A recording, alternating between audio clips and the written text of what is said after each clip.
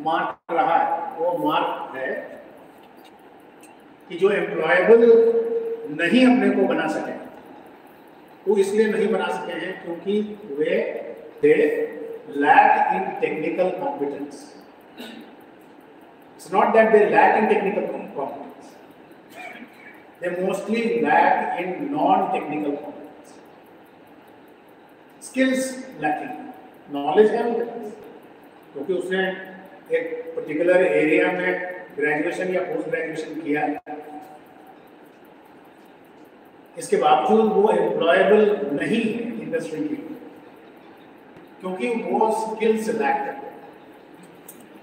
और उन्हीं स्किल्स में रिसर्च स्किल्स विशेष महत्व पाते हैं. इसलिए हम लोग खास करके सोशल साइंस के स्टूडेंट्स को इस बात को लेकर एम्फेसाइज करते रहते हैं लगातार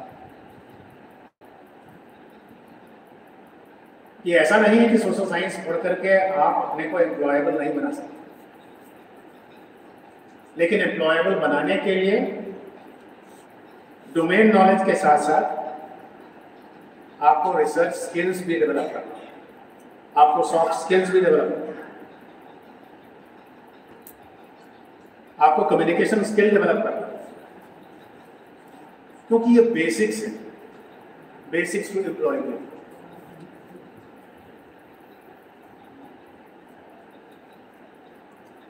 अभी आप गौर करेंगे जो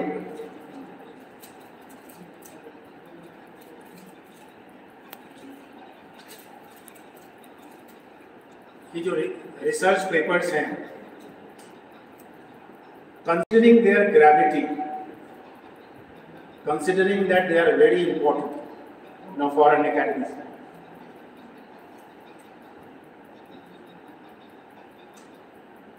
Now when you pay attention to a research paper, now you will find research paper to be distinct also from the point of view of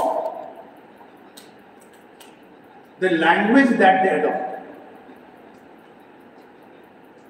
the language that is adopted to script a research paper, the language that distinguishes a research paper from other types of writing. And when I say this, I mean formal, bland language. Now, language in which the researcher is able to state his or her findings, now in plain words, now with corresponding evidence. Corresponding evidence. Why corresponding evidence? So that other researchers can use the paper that you have scripted, in their own research.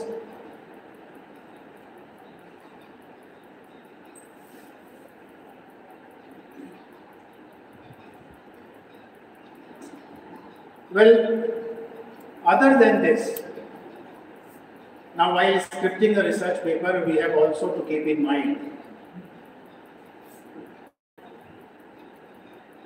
that writing a research paper is different from writing a research proposal. Now, proposal that leads to a PhD, D.Litt, so on and so forth. So, a research paper, as one of the types of academic writing, has its distinctive attributes. Now, attributes which differentiates it